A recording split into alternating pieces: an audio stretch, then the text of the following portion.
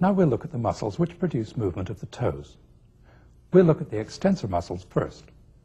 There are two long extensors to the toes and two short ones. The long extensors are two of the four muscles that we left out of the picture in the last section. Here's extensor hallucis longus.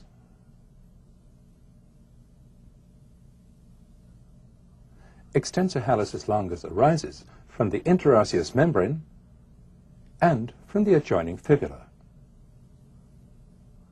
Lying on top of extensor hallucis longus is extensor digitorum longus.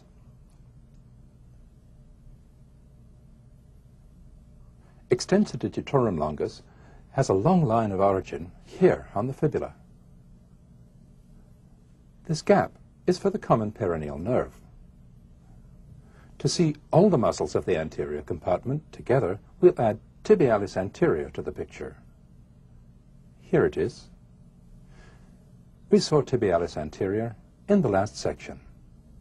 It almost covers up extensor hallucis longus. We'll also add peroneus tertius, which arises in continuity with extensor digitorum longus. Here are the tendons of all these muscles passing under the extensor retinaculum. Peroneus tertius, extensor digitorum longus, extensor hallucis longus, and tibialis anterior.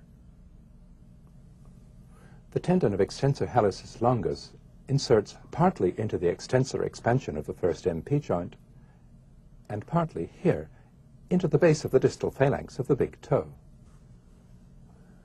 The tendons of extensor digitorum longus insert, by way of the extensor expansion of each toe, into the bases of the middle and distal phalanges. The extensor expansion of the toe is quite similar to the extensor expansion of the finger, which is described in some detail in Volume 1 of this atlas. Here's the action of extensor hallucis longus. It extends both joints of the big toe. Here's the action of extensor digitorum longus. Its action is mainly at the MP joint.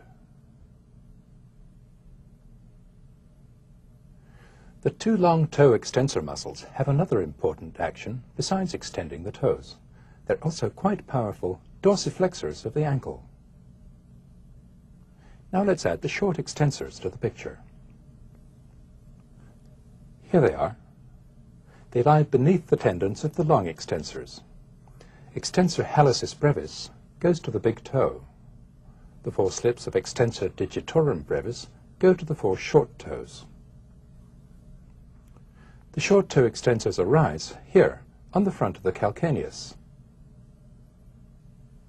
The tendons of the short extensors join the corresponding long extensor tendons. The action of the short extensors is the same as that of the long extensors, except that they don't dorsiflex the ankle.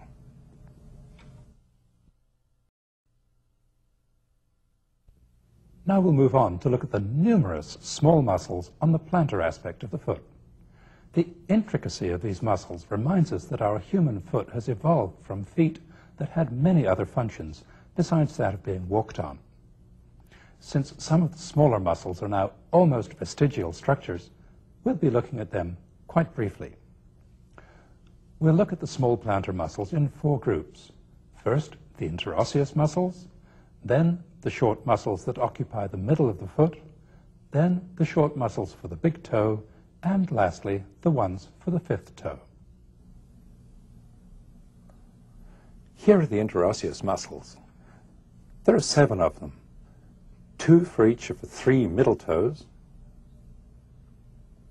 and 1 for the fifth toe. The interosseous muscles arise from the shafts of the metatarsals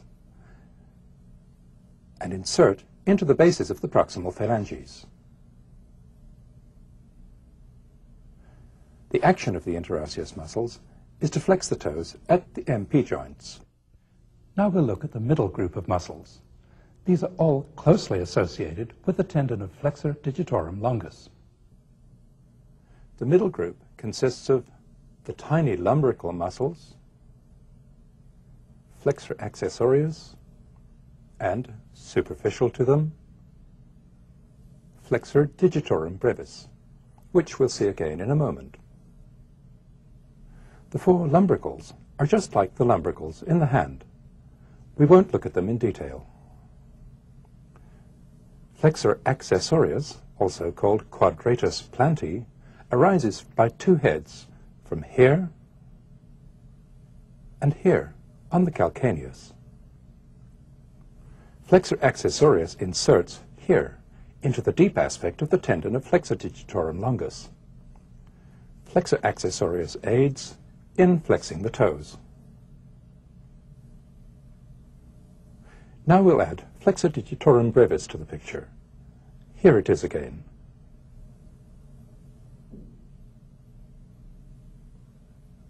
Flexor digitorum brevis arises from here on the calcaneus.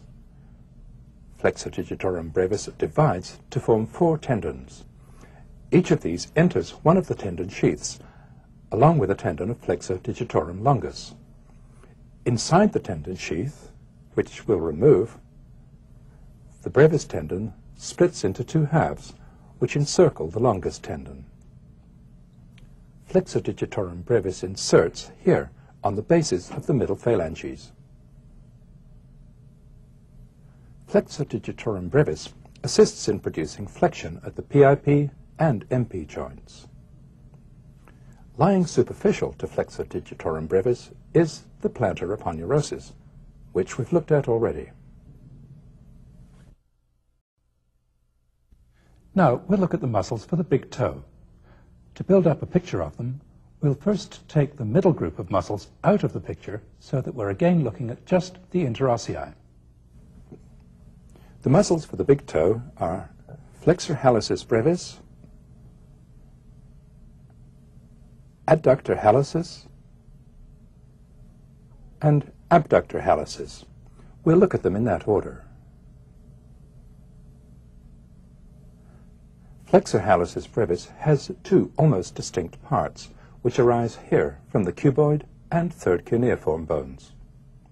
Flexor hallucis brevis gives rise to 2 tendons of insertion, which attach first to the medial and lateral sesamoid bones, then to the base of the proximal phalanx of the big toe.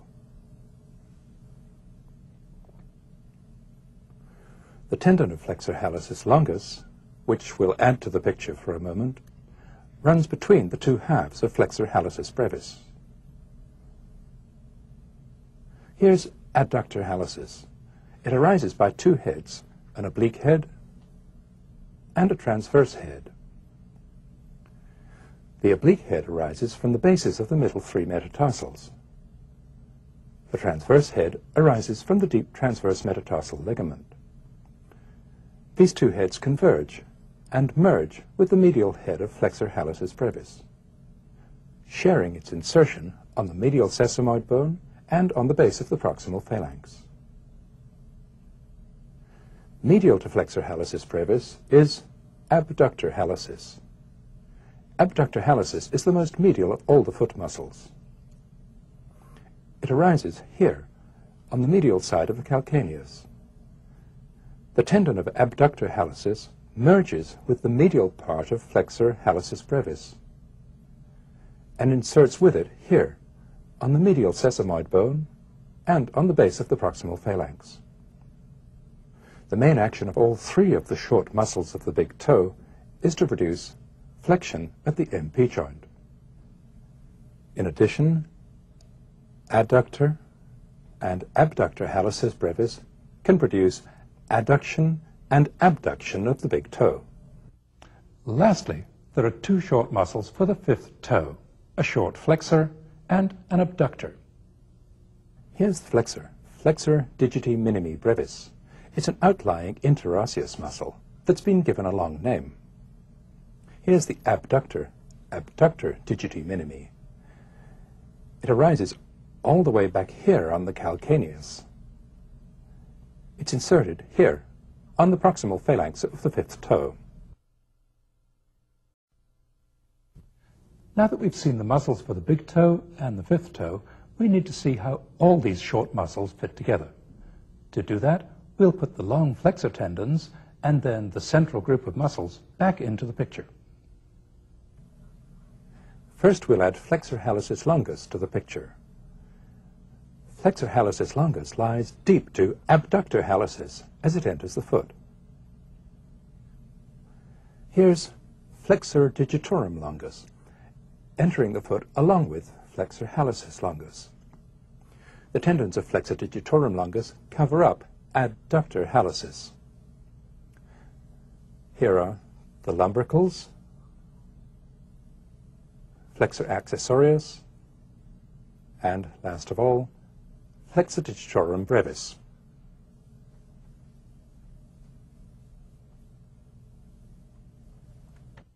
Now that we've seen all the muscles of the foot, let's get a complete picture of the layer of deep fascia that encloses them all, the plantar fascia.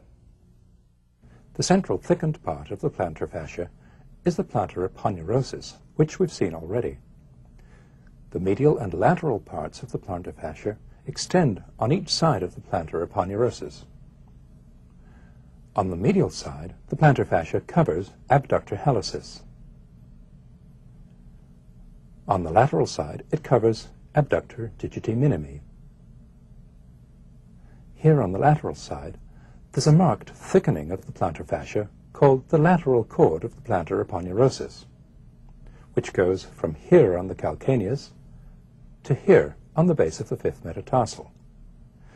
The lateral cord of the plantar aponeurosis helps to support the longitudinal arch of the foot on the lateral side.